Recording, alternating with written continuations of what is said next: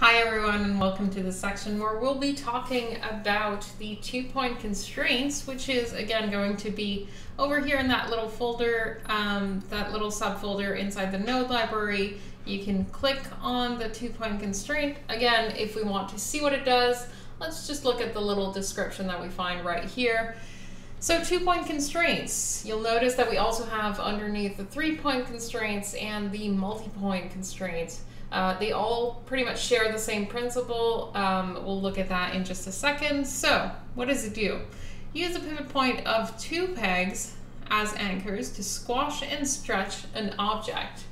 So let's go and use that into an actual example, shall we? We have our character right here. Let's just leave that aside and focus on something even more simple for now. If we want to put it into practice, I'll just create a new drawing. You can either click on the button right here or press Control or Command R to create a new drawing. I'll add and close. Add that drawing right here, and I will just turn off the character for a few moments. Let's create a little rectangle and use a bit of color in there. Let's use our character right here, our characters palette. And I am going to bring from the node library my two-point constraint.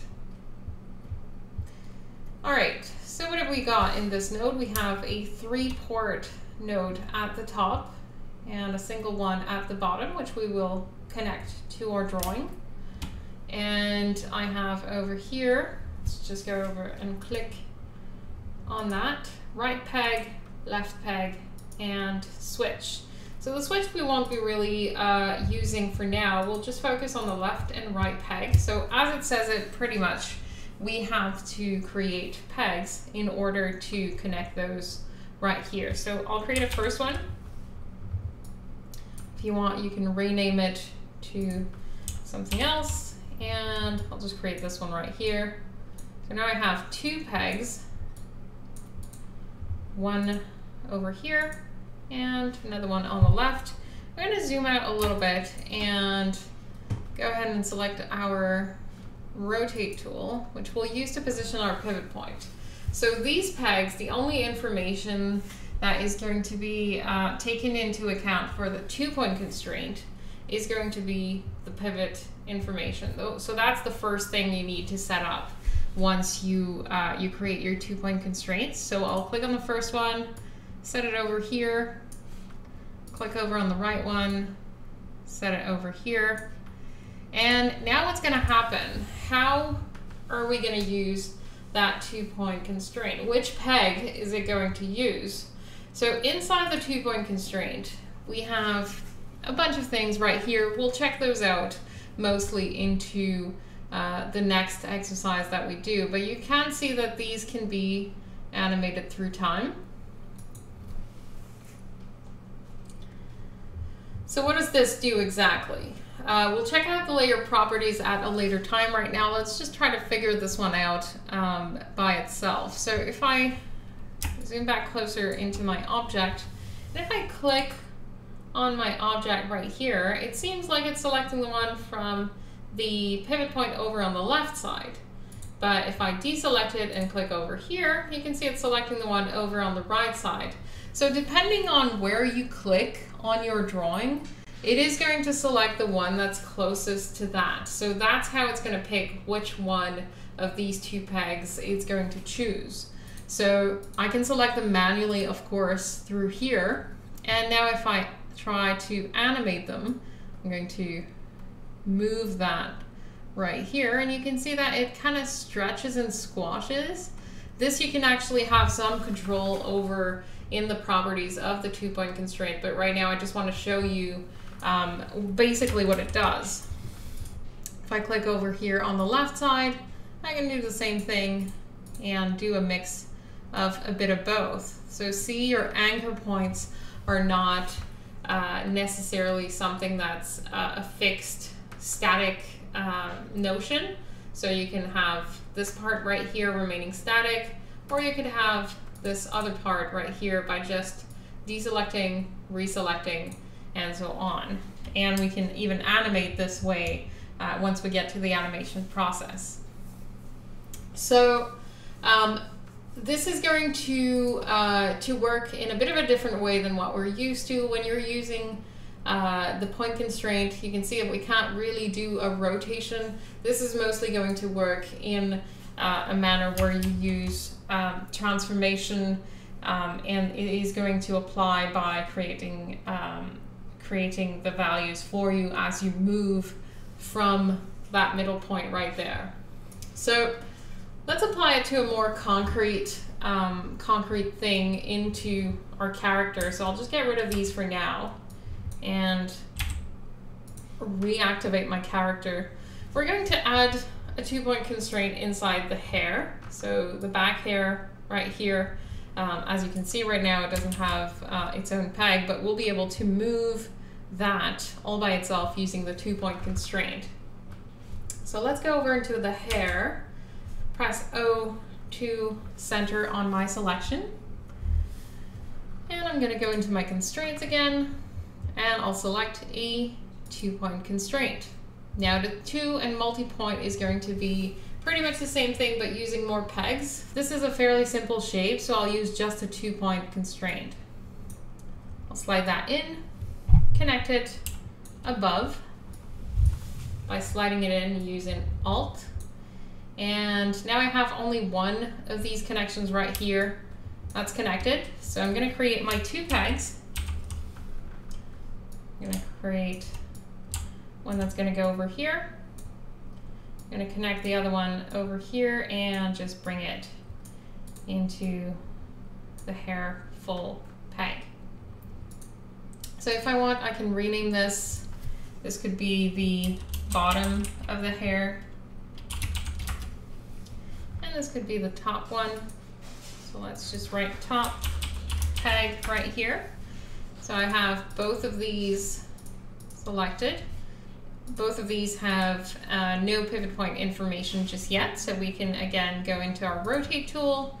Top, I'll just set it maybe over here. Bottom, I'll go and set it about here. And now if I go back into my transform tool, I can select one or the other and just have a slight bounce to it without necessarily disconnecting the other one right here. I get a nice little stretch and squash over there. Now, going into the constraints of the layer properties of my constraint node right here, let's just open them up over here. I have active, volume modifier, volume minimum, distance, and so on. So these are all going to be how these 2 pegs affect my transformation right here.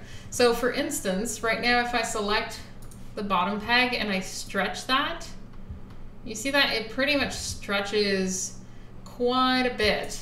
So if I click on that right here, the volume maximum is actually 200% of what my my shape here. So it is going to become much wider when I squash it down right here.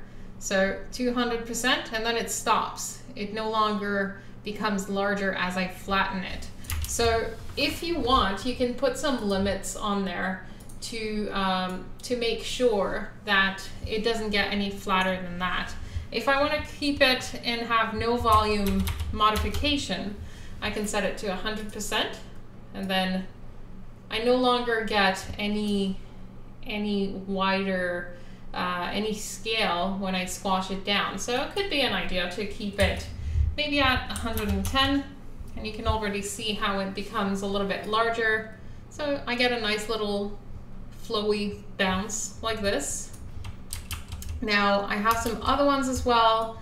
Oops, I'll just put this back at 110. Volume minimum, as I stretch it, it becomes really tiny. So I'm never going to stretch it that much. So I can limit it to, let's say, maybe 85. Oops, other way around. 85 right here. So as I stretch it now, it no longer loses a lot of volume. So I can do that. Distance max, distance minimum is going to be how much I can stretch it. Right now I can stretch it quite a bit and bring it over to some pretty wonky distances. So I could set that to, let's see, let's try 90%. That's quite limiting. We could actually try maybe 120. And see, already now it no longer goes past a certain stage. I'm not personally too fond of limiting the input of that value that we have right here, because if we need to stretch it a lot, then we won't be able to. But at the same time, again, these are values that can be animated through time. So we can always go and change those at a specific frame and not worry about it too much. And that way we're certain that animators won't necessarily break the model and, you know, stay according to what the model should be. Distance minimum is going to be the same thing as I squash it. Maybe I don't want to have something quite so extreme, so we can do maybe 80, which gives me a fairly good range of bounce. Unless she's really running for it, then we're probably going to be okay with just that. So let's just reset our peg here. Skew modifier, how much skew there's going to be. Smoothing, point balance is going to be the balance between both pegs right here. So I think we're pretty much going to be okay with the rest of those values right here. You can always look into the documentation to see what these do exactly. So we're just keeping it simple for this one right now, and we have ourselves a nice little flowing bounce to the hair with a little bit of limit in terms of how far it can go. So I hope you've enjoyed this tutorial. We're looking into constraints a little bit more into the next tutorial. See you there.